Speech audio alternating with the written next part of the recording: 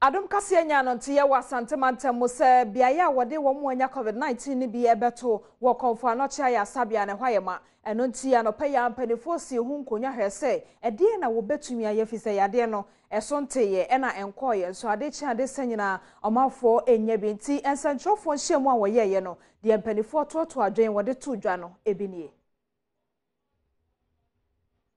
Treatment centers are now full. Kofanoche have 18 beds. The 18 beds are now full. Kumasi South have 20 beds.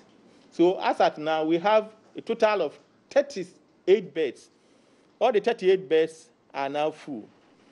So what we've decided to do is that we need to expand the number of the beds that we have for the treatment centers. So we've decided that we are going to expand Kumasi South from existing 20 beds to 41 beds. As at now, we've been given another ward. Work is rapidly ongoing to make sure that we expand it. We've also secured 7 beds at Central Hospital to support our treatment facilities. And we are also negotiating with one of our senior doctors who has decided to give us his hospital to be used as a treatment center. When that one is finally done, we hope that we can add about 100 beds to the treatment centers that we have to make sure that it will be up to about 38 beds. Because the numbers that we have here and the number of cases that we are getting, it's said that we cannot contain it. The challenge we have here is the way cases are referred to our major treatment center, Kofanoche. Most of the cases are being kept in various hospitals, and when the situation gets worse, then they say, go to Kofanoche.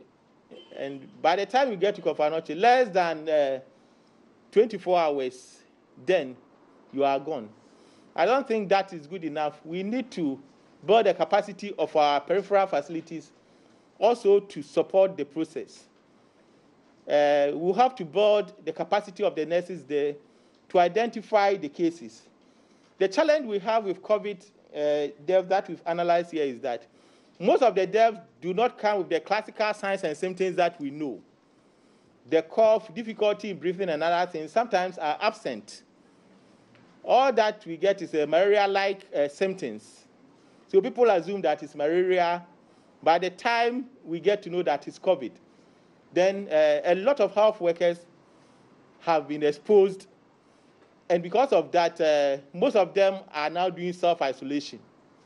So there's a need also at the national level to review the signs and symptoms and then share it with the private facilities so that we do not focus only on certain signs and symptoms like cough, difficulty in breathing, and then it's COVID. Because in Asante Region, we are seeing quite different picture. It's fever and general malaise. By the time you have difficulty in breathing, then you're almost gone. So it's another work that I think we will need to do here. The number of isolation centers will also have to be increased because we are having an increasing number of cases.